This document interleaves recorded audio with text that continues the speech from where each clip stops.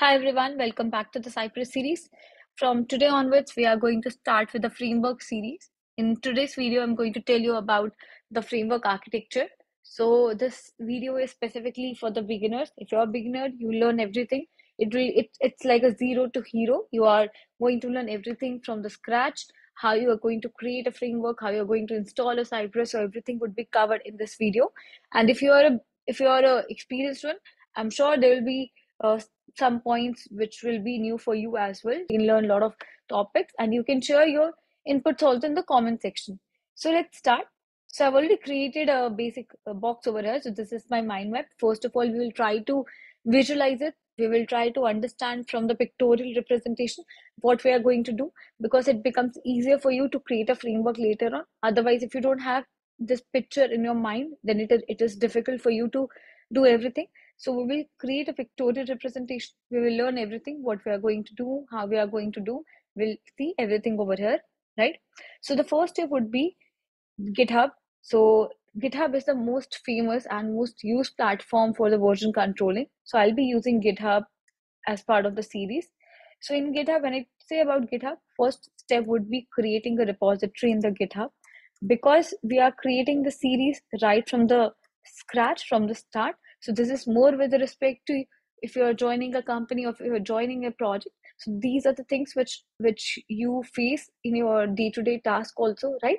So that's why we need to understand the basics also. It's not like I'm installing Cypress and telling you from there. I want you to understand how you work in a company, in a real-time project also. That's why I'm covering GitHub also over here. So first step would be creating a repository on the GitHub. Then after creating a repository, we will clone the repository on our local machine, right? So this would be my second step. After this, next step would be, once I clone the GitHub repository, I'll be installing the Cypress.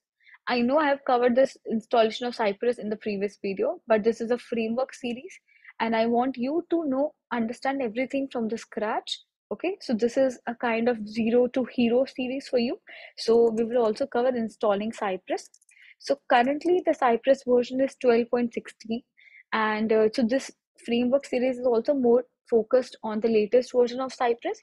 So that is, if you're using Cypress version 10 and above, then you can refer to the video. But if you're using version below 10, Cypress version below 10, then this framework series might not be applicable for you, because you might have to change something related to the configuration files. The files are slightly different in below versions, right? The code can be same, but the configuration files might be different in the lower version, right?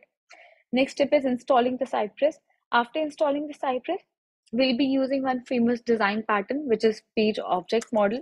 So this is a very famous page object model, which is very successful, mostly used in is very much used in Selenium, and it has a very success stories also. People have used page object model and it's very successful in Selenium. So we'll create page object model over here also. The benefit of page object model is you segregate your actions, locators, and test scripts differently, right?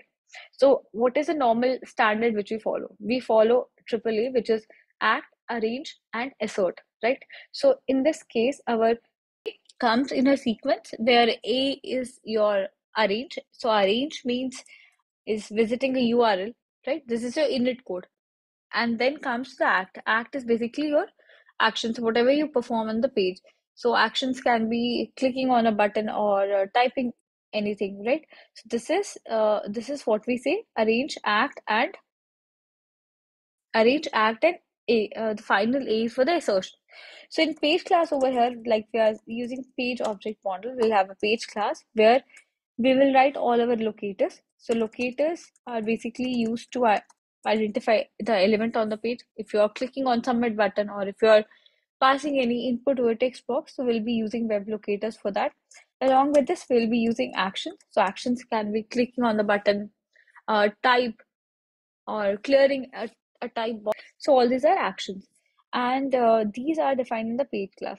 We'll also define along with this the visit. We can also create a common method for visiting a URL, right? And along with others, clicking and type. So this will all be stored in the page class. Next step is our test script. So test script is basically will be covering the final A, which is your assertion. So all the assertions would be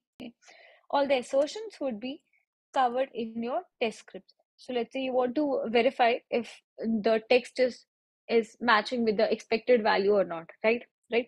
All these things we could perform in the test scripts, and you can call will call the page class, we'll call the locators over here, and then we'll perform the assertion. So we'll also call the page class in our test scripts.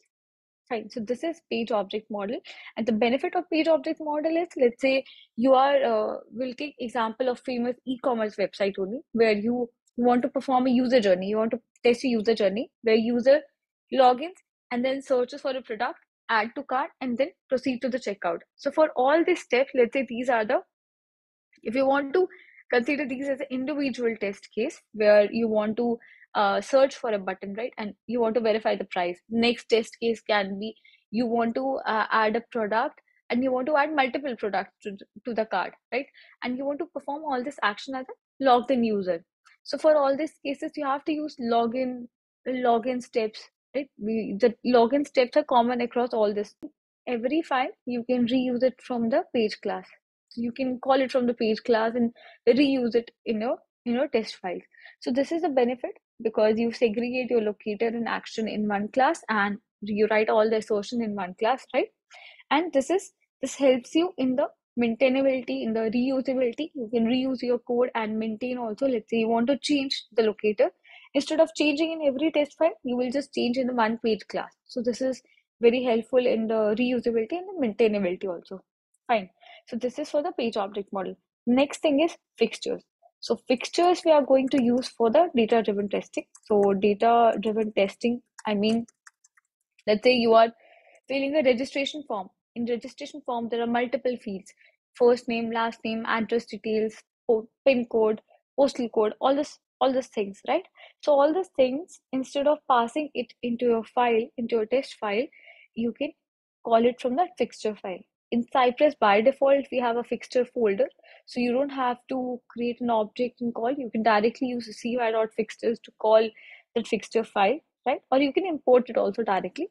So we can create all our data. We can store all the data in the fixtures file. So data like login credentials. By login credentials, I mean username, password, right? Username, where we can write username, password, registration form details, which is like address details, address, first name, and extra. So all these details you can keep it in your fixture folder. Fine. Next thing is, after creating, so till now what we did, we installed Cypress, we performed action, we created our test script, everything is done. We clicked on a button, we verified, we asserted, we performed the assertion also, everything is done. Next thing is to get the reports. So for reporting part, we will be using Mocha Awesome Report, which is an HTML report. So we will be using Mocha Awesome Report. This is an HTML report. So in the HTML report, you can see all the steps mentioned, what are the cases which are getting passed or which are getting failed. All the steps we will see in the Mocha Awesome report. Fine. So this is with respect to the reporting. Next part is our configuration.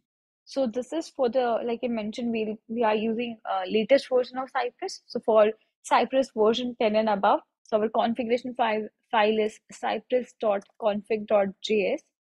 So in this file, you can keep all your global configuration. By global configuration, I mean, let's say you want to configure retries. So let's say you want to, if your test case executes, first time it failed, but you want to execute it one more time. Instead of writing it for in every test file, you can configure it globally in the cypress.config.js. So we'll be using cypress.config.js. We'll be using retries. We'll perform all the retries configuration over there. We can also define our common URL in the configuration file. We can also define the timeouts. Let's say you want to define the timeouts for page load timeout, or all the timeouts you can define in the cypress.config.js, right? Apart from this, what we'll do, so this is everything what we did now is with respect to everything is on your local version till now, right? You are executing your test cases, you are fetching the data from the picture file, you're getting the reports, you're fetching, changing the configuration, you are getting everything from the on the local machine. Next step is, which is very important, which is CI/CD pipeline. So for CI/CD pipeline, we will be using GitHub Actions. So GitHub Actions is one of the famous CI/CD pipeline which is available, and this is used today. It is mostly used by developers and QAs today, and this is widely used because we can directly use it in the GitHub. You don't have to go to some other platform to run your CI/CD pipeline. It can be executed directly in the GitHub only.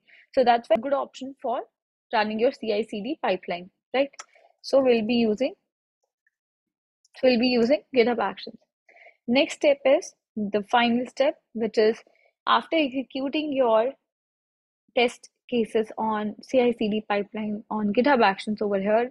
So you want a report also. Let's say we are executing our test cases, we are getting a report also, but you have to go to that platform to check the report, right? But we want something where we can get the report. So we will be integrating it with the Slack. So Slack is one of the most commonly used and one of the most famous communication platform. So we will in this series we'll see the integration with the Slack.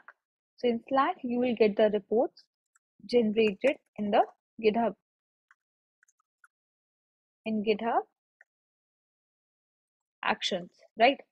So this in the CI/CD pipeline, when your test case would be executed, let's say you are based on the scheduling, you are scheduling your test cases over here, maybe every morning or night basis, or on every push, right? Whenever you push your code, your test case executes on in headless mode on the GitHub. So once your test case executes, it will send a report in Slack channel with that HTML link to the mock awesome report, and you can see the detailed report over there, right? Whoever have access to that, they can check the reporting. So this is the architecture we are going to cover as part of the framework series. Everything is in detail we are going to learn over here, right? Right from the GitHub, how we are going to create a GitHub repository, how we are going to clone the repository. So after we do all this steps, we will add all the data we'll push all the code to the GitHub. So we'll add the files in the GitHub repository. Next, we will commit it. We will push, right? So we'll see all the steps. So this is the basic framework which you should know from the interview perspective, from if you are joining a new company or if you're in an existing company also. If you are learning Cypress or any framework, so this is basic framework structure which generally is used for all the automation tools in the market. But for we are learning Cypress over here, so this is some things are with respect to the Cypress. Let's say cypress.config.js, right? So you should know all these things. We are going to cover everything from the scratch, from in detail. So I'll create videos from next video onwards. I'll create a detailed video, right? So it will not be a single video because it will be too long. I'll create videos on the series. I'll create a series of videos where we'll start from the GitHub, then we'll install Cypress, then we'll use page object model, fixtures, cypress.config.js. We'll also see reporting part, CI/CD pipeline, and integrating with the Slack.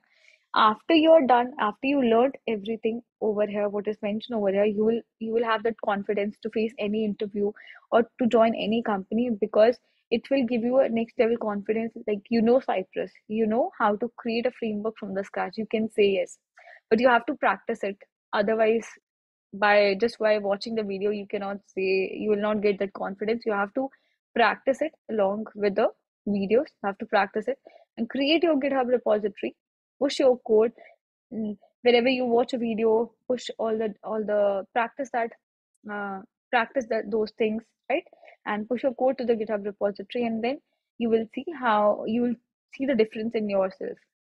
So I hope you understand the concept, you understand the architecture which I explained today. In the next video, we'll start with the framework series, right? We'll learn everything in detail. And if you like it, please hit the like button and subscribe to the channel and share it with your friends.